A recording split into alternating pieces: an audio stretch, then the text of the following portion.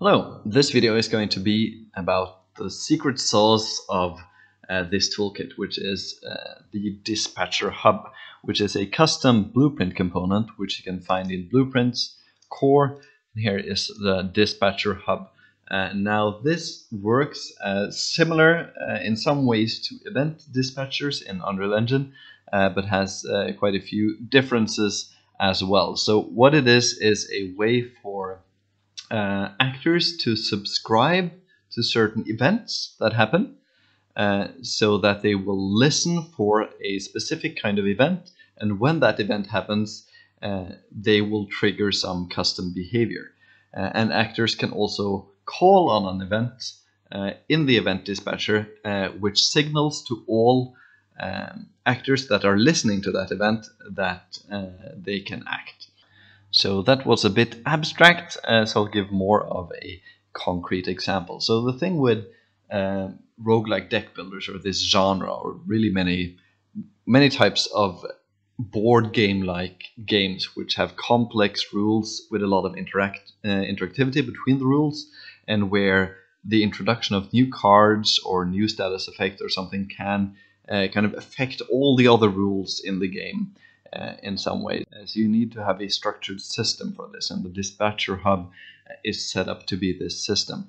To give an example of such an event that is used in this toolkit, let us add a artifact to our test map here. So we are in the arena map currently, and we're going to the game instance, which you can find in Core. The game instance is here. And then in the starting artifacts here, you can add an artifact. And we can add, if we find the artifacts data table, we can add the broken shield artifact, which is a good, straightforward example of how the Dispatcher Hub can work. So let's hit play and see it in action. So now that we added this starting artifact, we have the broken shield artifact appear. And you can see from the tooltip, what it does is that each time your hero attacks, gain 2 armor. So we can see that in action. If we attack, we see that our hero gets 2 armor and continues to do this. So this is an example of one kind of actor, which is here this artifact, which is listening for an event. It is listening for the attack event, which happens every time we use an attack card.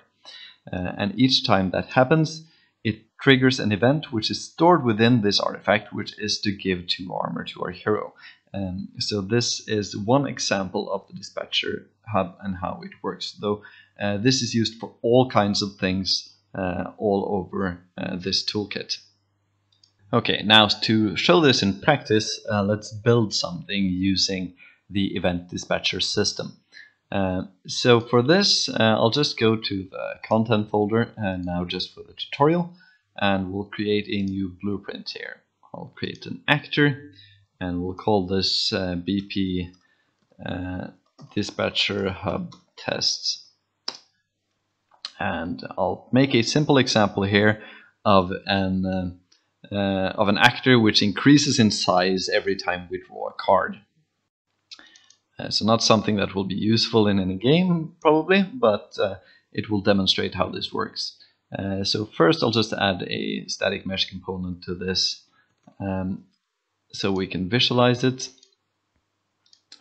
And let's just do a simple sphere for this. Which there's one big one and one small one in the engine. Is this a small one? I think so. Okay, so we have our static mesh. Just put this into our scene, like so, and see that we have it floating here. And now, so we want to subscribe to an event in the Dispatcher Hub. We want it to be that we are subscribing to the drawing of cards event. And each time that happens, we want to increase the size of this static mesh. So let's do that. So we can use begin play, and here we can bind to the Dispatcher Hub. And there is a function for that, which is globally accessible, which is bind event to global Dispatcher Hub. So there are also dispatcher hubs that are not global, that are tied to specific actors, but we'll get into that later. But this is the global dispatcher hub for events that might be of interest to all actors in our scene.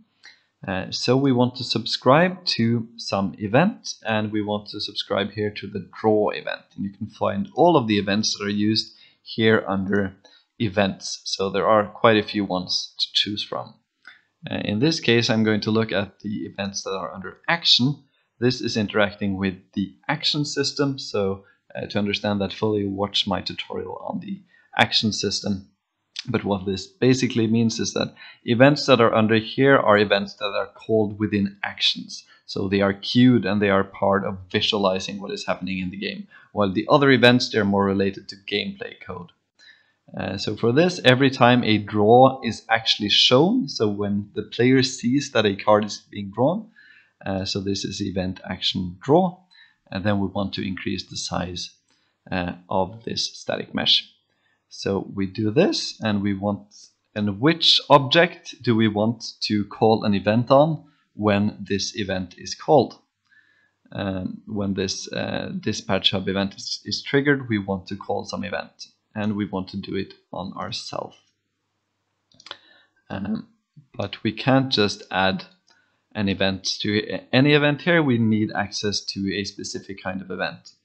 So for that, we go to the class settings, and we add an interface which is called BPI event holder. So this is an interface that an actor needs to have if it is to run these dispatcher hub events. When we have added this, we have access to the play event, run event dispatcher event here.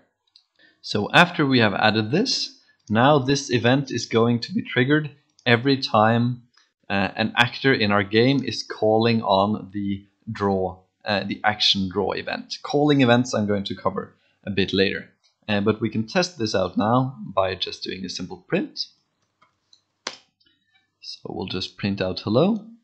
And if we now hit play, we will see that every time we draw, we get a hello here. Maybe it's easier actually to not have when we draw, but instead we'll have post use card, or when we use a card here, because it will be simpler to see.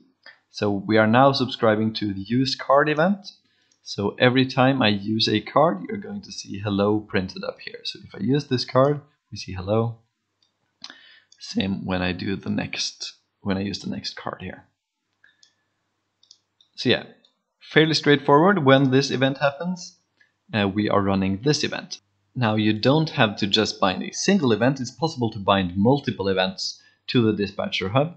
And if so, then you want to know when you run this event, which event is actually being triggered.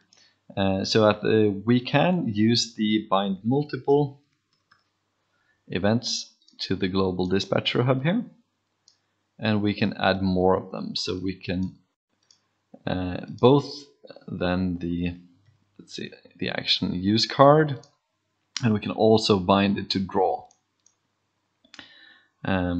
And then we'll set this as the event holder and delete this old one. And now we can print the name of this event. And we can see when we're drawing, you get all these action draw, and when we use it, you get action use card. So generally what you want to do if you have multiple events like this, then you will have a switch on this events tag, and you can switch and do different behavior depending on the type of event that is happening. So you will add some events here. I'm searching for action to find them again. So use card, and for the next one we will have the action draw.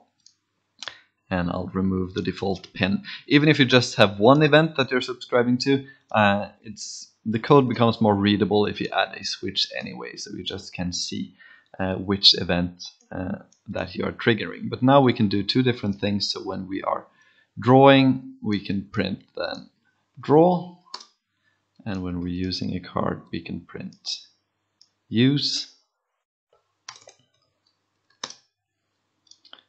And again, if we hit play, now we are seeing draw. And when we're using a card, we're seeing use. So you can use this to have a single actor subscribe to many different kinds of events and have different kinds of behavior depending on what is being called. Okay, and finally, let me set this up like I said we were gonna. So we're going to resize this mesh depending on the event that's happening. So let's then set the scale, set world scale. Let's see, world scale 3D. We'll get the current scale. And each time we use a card, let's say that we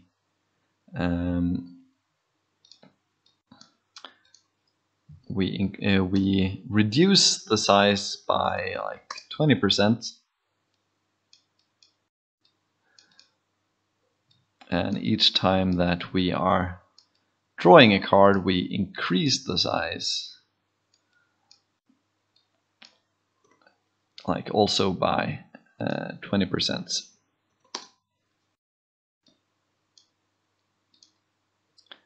So now if we hit play, we can see as we're drawing, it's increasing in size.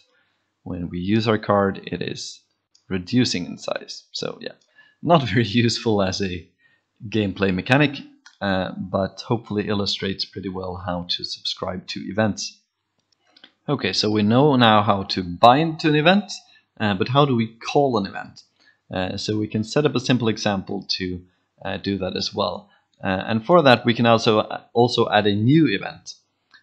So let's add a new event that we can call. So if we go back here to our data folder, then you can go to the tags folder and the event tags. And here you see all of the existing event tags that are used within the base toolkit. We can add more.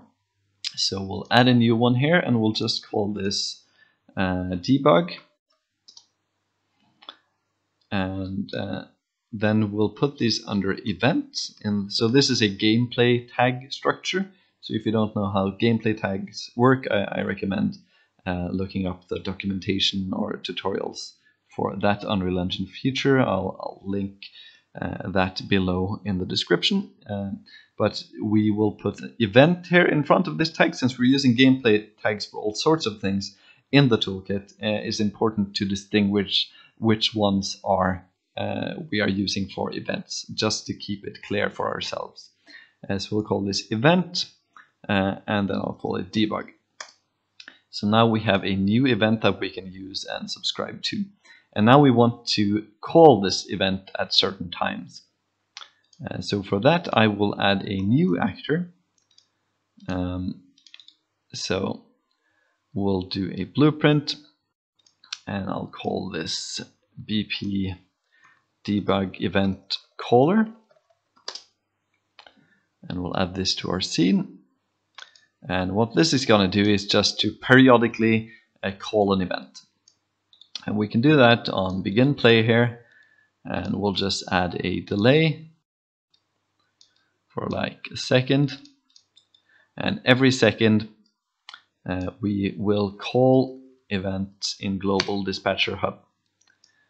And we will call then our debug event, event debug. And the calling object will be ourself. We don't necessarily need a calling object, but sometimes we do. If you look here in the dispatcher hub test that we used, you get a calling object input here. So here you can know within this event which actor is actually calling this event now. And this can be useful in many cases, which we'll get to later. But we're calling this with ourself as the calling object, and we're calling the debug event. And we'll just do this again every second. So yeah, not the cleanest blueprint. You could do like a tick here and have it be a 1 second tick or whatever. But we'll do this just for testing now. So now this actor is just sitting here and calling a debug event every second. That does nothing in itself. So we'll go back to our dispatcher hub here, and we will subscribe to this new event, the debug event. And then here we will choose this particular event. And every time this happens, let's change the appearance somehow. Let's, set the material of this static mesh here, and we'll do a select from the material, do a flip-flop, so that every second we are switching back and forth between two materials. Do we have any nice materials we can use here? I'll just choose a couple of random ones, and let's hope that looks okay. And we will hit play. And now we are seeing that every second it is switching back and forth between these two materials because of our actor, which is calling this debug event every second, and this actor here is subscribing to that particular event. So that's like the basics of how to subscribe to and call events. But there's a lot more to this system, of course, that I will go into in further videos. But that is it for the basics of how this works. And I hope that made enough sense. This system can take a bit of time to get used to, but believe me, it's a lot easier than using Unreal Engine's event dispatcher, the default system, which is really cumbersome to use if you are using it a lot and in several different places. And it also lacks some functionality that is completely necessary, such as being able to control the priority or the ordering in which various events are called and things like that. You can see also I have this debug button here.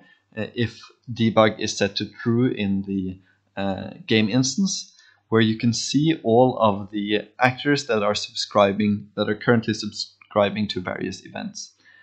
So for the broken shield here, we can look in the global dispatcher for what we just did.